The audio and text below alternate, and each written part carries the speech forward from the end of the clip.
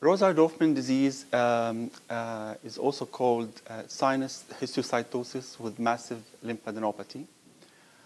It is one of the rare histiocytoses, which are disorders characterized by the overproduction of a type of immune cell called histiocytes. And these cells can accumulate and they can invade organs like lymph nodes, skin, and other internal organs. It's called Rosai-Dorfman because it was first described as an entity in 1969 by doctors Rosai and Dr. Dorfman. And they found that these histiocytes that are not typically the same as the most common type of histiocytosis, which is LCH. These histiocytes have different features. They are negative for the markers for LCH, but they have other markers that can distinguish them. And usually, Rosai-Dorfman is more common in children and young adults, although it can affect older adults, especially when it's involved in the brain. Males seem to be more affected than females, and people from African descent seems to be more prone. Rosai-Dorfman, which I would refer to as RDD to make things easier, has also been reported after treatment for acute leukemia, Hodgkin's or non-Hodgkin's lymphoma, which are disorders or malignancies of the blood. And it has also been reported together with other autoimmune diseases like rheumatoid arthritis, lupus, and Alp's syndrome.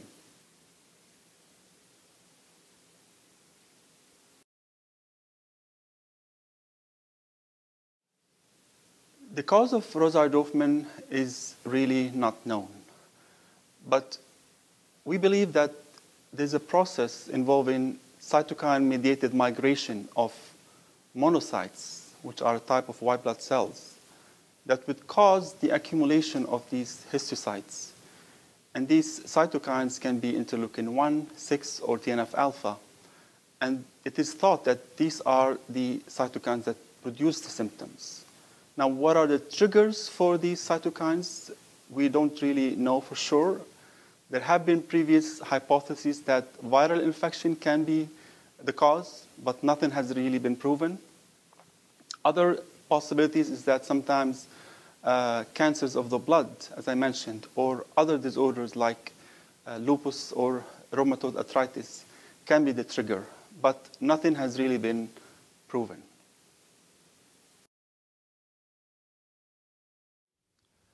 So Rosai-Dorfman is usually diagnosed through a biopsy, which is a sample taken from a lymph node or skin or other involved organ. And with the biopsy, we can see these histiocytes that have these markers on the surface of them. One of them is CD68, another one is called S100.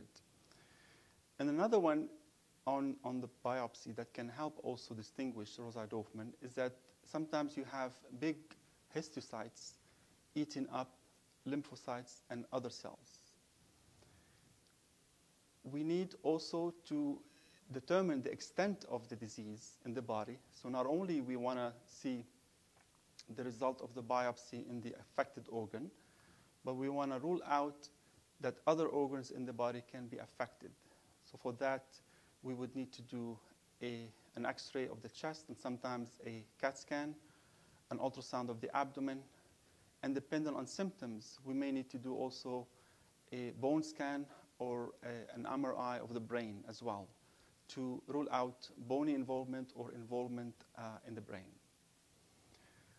The treatment of RDD is different according to the extension of the disease.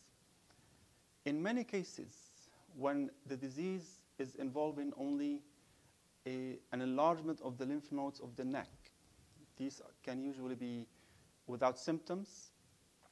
And for these patients, if the nodes are not causing any problems, any difficulty breathing, or they're not life-threatening, we would usually just observe. But in some cases, the nodes can be quite big and they can cause symptoms. Or you may have involvement of vital organs, such as the liver or the brain. And for that, we will talk about treatment in a minute. The many treatments for Rosai-Dorfman, one of them could be surgery, but usually surgery is usually limited to biopsy of the lesion. Although in some cases, if you have brain lesions with Rosai-Dorfman, surgery can be an option. Radiotherapy is usually not used, and it's limited only to rare cases where there's a vital organ being compromised. For example, if there's a Rosai-Dorfman around the eyes, maybe causing vision compromise, then radiotherapy can be indicated, although we prefer not to do it, especially in young children. One of the most common drugs used in RDD are steroids, such as dexamethasone or prednisone, which can be helpful in reducing the sizes of the nodes. The problem with steroids is that they can weaken the immune system of the body, and therefore it can make someone prone to infections. And once you stop them, the disease can come back. Other drugs, such as chemotherapy, unfortunately, chemotherapy has shown conflicting and discouraging results. There are drugs that have shown to be effective in some patients, but not effective in other patients. Sometimes treatment of this disorder with an LCH-like therapy can be helpful in some patients, but not in others. Some drugs recently were found to be effective, are called targeted therapies, such as imatinib or Gleevec and rituximab. Rituximab would target, it's a monoclonal antibody that would target the CD20 on the surface of the cells. And more recently, new drugs that will slow the production of cytokines, which are thought to be the cause of many symptoms, have been found to be effective. One of them is called cladribine, and the other one more recently called clofarabine. These have been shown to be effective in patients who have resistant or multiply relapsing disease. And we don't treat every patient the same. Other drugs that have been used have included thalidomide or interferon alpha, or even an antiviral medication, acyclovir. However, with conflicting results. But again, it is possible that every patient with Rosai-Dorfman can respond differently to a different drug. And in general, we don't treat everybody. We would treat only patients who have a compromise of vital organ, or patients who have really bad quality of life. For example, persistent fevers, or being unwell for many months, or nodes that are dangerously causing compression, or patients who relapse multiply with the disease, then chemotherapy might be indicated.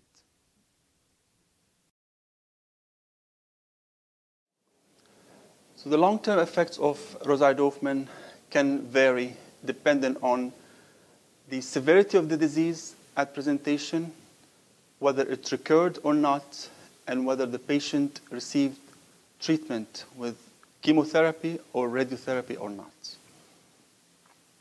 So the late effects of chemotherapy depend usually on the type of chemotherapy drugs used. For example, late effects of steroids might be some effect on the bones, causing fragility of the bones, or maybe muscle pain, or in some cases, especially if these are children, when they get the drugs, it could be after several exposure with steroids. It can cause short stature in some patients. If you're using drugs like anthracyclines or specifically a drug called daunorubicin, in the future we have to follow heart function because these drugs can affect the heart muscle. And certainly the effects of this drug can be both acute, which means immediate, or late after many years. And if someone has had radiotherapy, depending on the organ, then also late effects of radiotherapy can be significant many years after, especially if it was a child who was the patient receiving radiotherapy, and especially if it was radiotherapy to the brain. Patients with Rosai-Dorfman can have many years of remissions, which means no symptoms, alternated perhaps with periods where there's worsening of the symptoms. And some patients actually, especially those who have involvement of the brain or the liver, have actually worse prognosis. And there have been cases who died from involvement of the brain or the liver, unfortunately.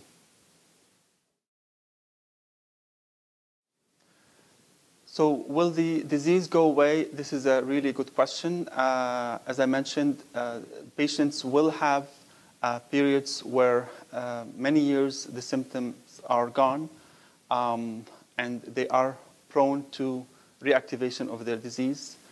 And in some cases, the disease may just go away after many years. It is hard to predict how is the patient is going to behave in the upcoming years. And it's hard to predict who will have worse outcome than others. But it is known that patients who present usually with just a lymph node that is enlarged without any other involvement of internal organs, or if it's affecting the skin only, then these patients usually would lead a normal life. If vital organs are compromised, such as the liver or the lungs or the brain, then these patients are prone to receive different therapies, and they may respond or they may not respond to treatment. And in those patients, the outcome is hard to predict.